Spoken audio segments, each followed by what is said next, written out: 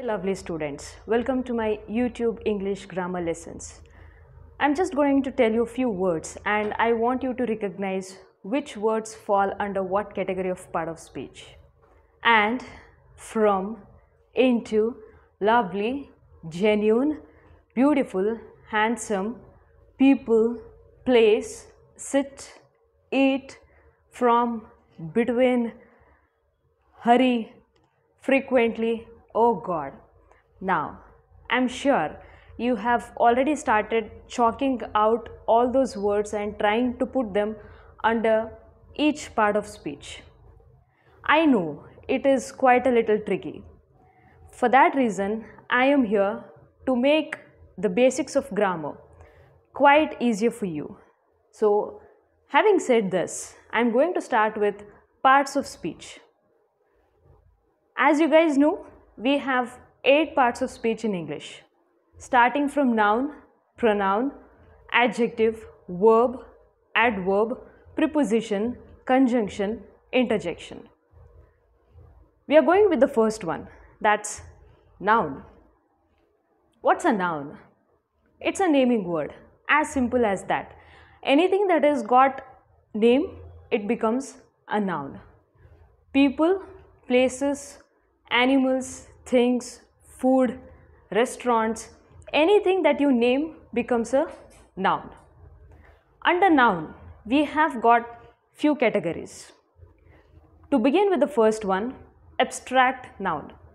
Now, what are these abstract nouns?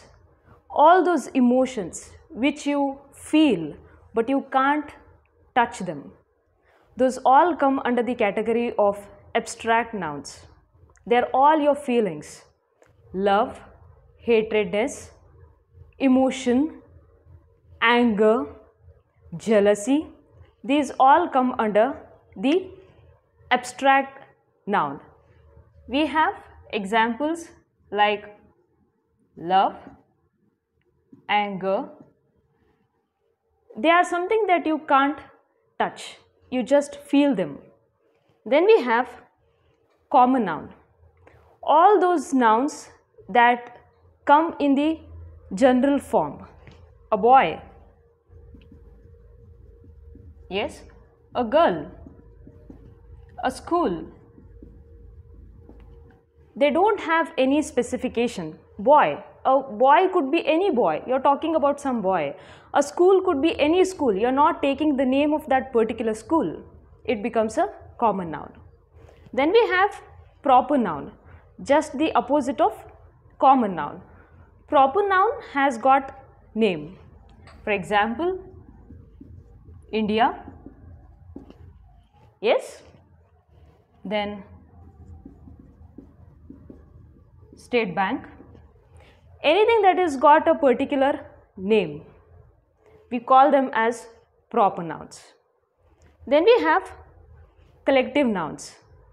Collective nouns, it's a group of things, or it could be a group of people, group of animals.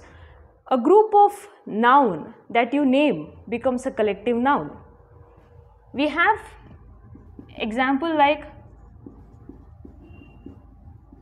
a bunch of keys. Now, you take a lot of keys, put them in a bunch, they become a bunch of keys. Take fruits, put them in a basket, they become a basket of fruits. So, collection of anything becomes a collective noun. Then we have singular, a marker. Yes, anything that is one, that becomes a singular noun. A marker, a mic, a board, it becomes a singular noun. Then we have plural noun. Plural noun, more than one, many. Pens, pencils. This way, anything that has got more than one count becomes a plural noun. Then we have concrete noun. What are these? Those nouns which you can feel with all your 5 senses become concrete noun. You can see them, you can touch them, they exist, right? So they become concrete noun. A wall, a tree, Yes, you can touch them. They become concrete nouns. I hope this particular lesson on nouns has been very much clear for you. I'll be catching you up with the next part of speech, that's pronoun. I hope you loved the video. If you like it, please give it a like, subscribe and share for more lessons. Thank you.